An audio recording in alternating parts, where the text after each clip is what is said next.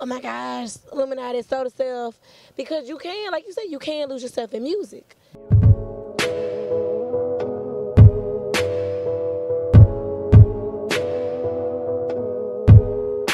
What's up, world, and welcome back to another episode of Social Status and Media.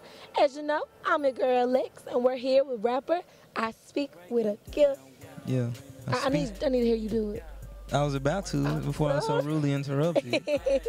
You see that audience? All right, I speak with a gift. Oh, faked you. How many times do fans love hearing you say People, let me tell you something. People try and impersonate me all the time. For real? All the time, like in person, on social media. People always be trying to talk like me or rap like me. I find it amusing. You ever had a little kid do it? A little kid? Yeah. I can imagine like a little bitty voice. I ain't had no little kids, dude.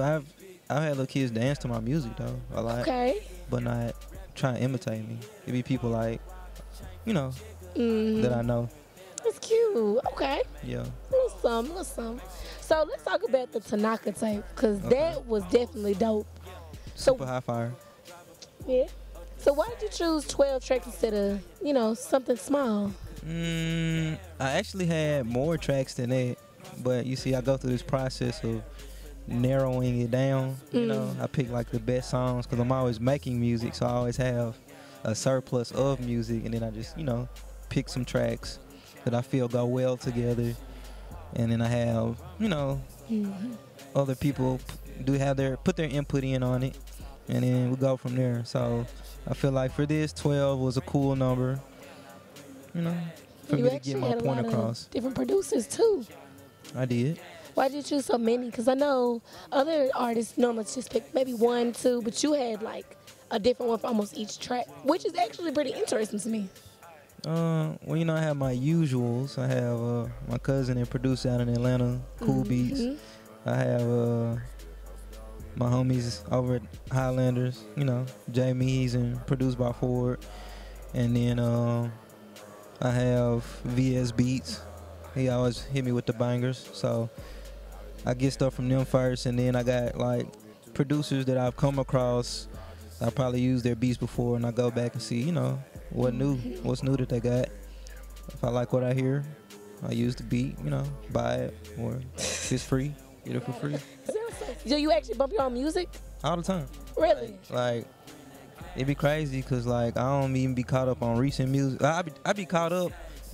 My listening process is weird. Like for the most part, I either bump myself or other my friends, stuff like that. And then as far as like mainstream people, like if they put out somebody I listen to put out something new, then I'll listen to that, and I'll listen to it for like months before I like go listen to other stuff. I'll listen to the same couple of tapes, but I have like all the newest music, but I don't just it just take time for me to get around to all of it because so many people be dropping it once, so it's hard to like stay on top of things. You know what I'm saying? Like I just listened to More Life, like started to like a month ago for the first time, and everybody else been on it since the day it came out. But like it just depends on who it is at the same time. Like Future, if he drops on, kudos, love Future. I listen to that day one. Like I'm still bumping them 2 albums he just put out to this day.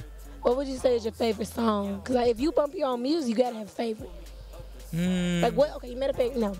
Ignore that question. Okay. What is a song of yours that like before you go to a party makes you just hype? Cause Green's is mine. What's yours? Of mine, right? Probably Lock In, maybe. Okay. Or maybe Hustle. Either Hustle or Lock In, maybe. And that was that dropped the Tanaka tape too. Yeah, both of those are on Tanaka tape. Okay. Now, you always been musically inclined since you were very young, which I do know about. I'm correct. Somewhat, yeah. Somewhat. You could say that, yes. So, what is music to you? Man, music is everything. You know what I'm saying? Like music can make you feel good. It can help you get over things. It can hype you up.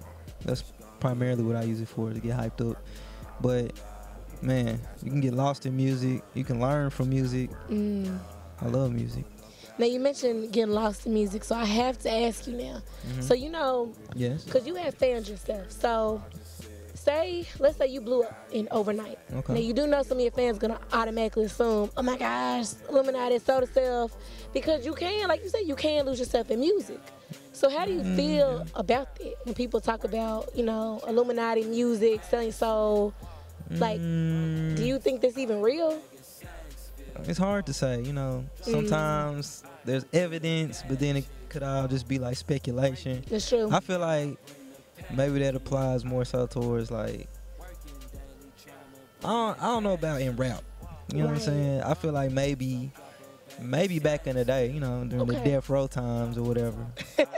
And when folks Oh my just gosh, getting you done off said left it. and right. Maybe back then, but like, I feel you though. as far as today, I don't feel like it. You know what I'm saying? Because like everybody doing independent shit. You know, a lot of people are getting into the industry and doing things on their own. Now it's easier to do things on your own, so you don't need to like be associated with no group or nothing like that. To What if somebody asked you though, like, and I'm not saying it's real or not, because we don't know. yeah. But what if somebody really did ask you, like, hey, sell your soul for $2 billion? Look, Gotcha. you trying to have people looking for us, talking about Illuminati and stuff. Have people showing up at my door still like Jehovah's Witnesses and shit. Man, I'm not finna sell my soul, number one, Good. to nobody. Good. You know, but yeah, that's how I feel about that. How is the day-to-day life of I Speak With a Gift? Because I know you got two different we gotta talk about that too, these two different egos, but let's go to this question first. What is it like when you wake up and a song pops in your head? Well, my daily life it depends on the day, really. Sometimes it can be crazy, busy.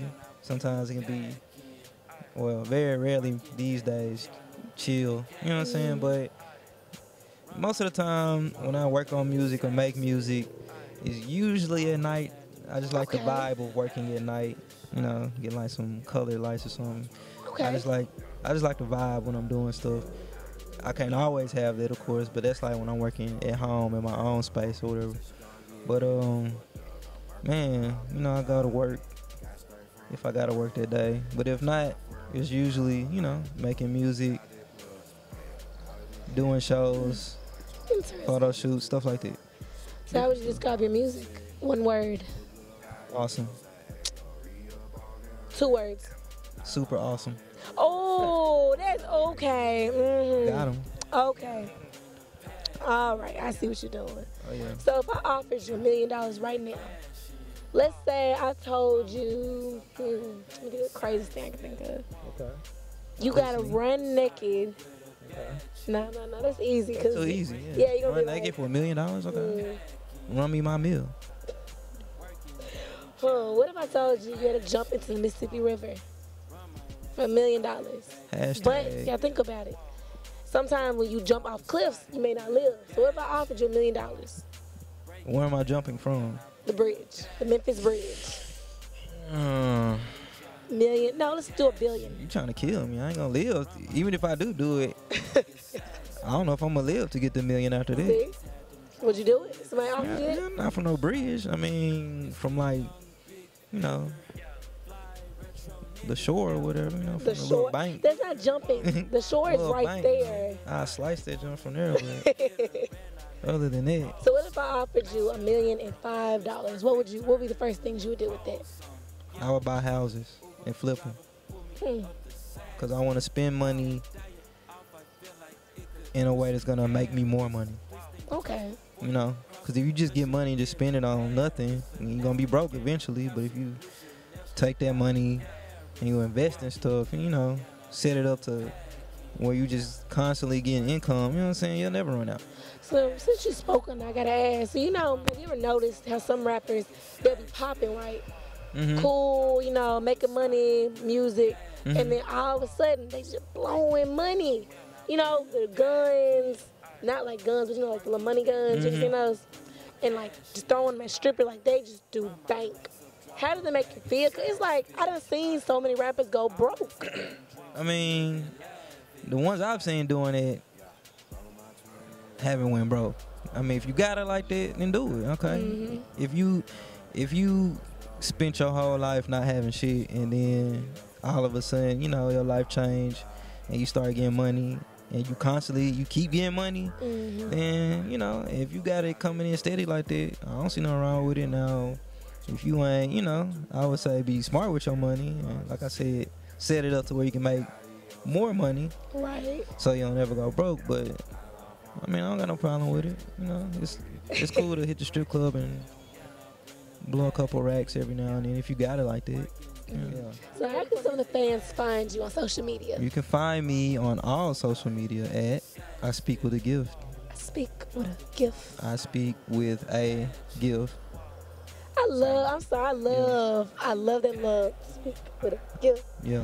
All right, y'all. So you heard it here first. Make sure to follow him. Make sure to hit that like and subscribe button. Toodles, y'all. Love y'all. We will see you next week. Peace out. Break it down when I bring the pack in. Working daily, trying to bring that cash in. Run my racks up, drop a bag of sacks.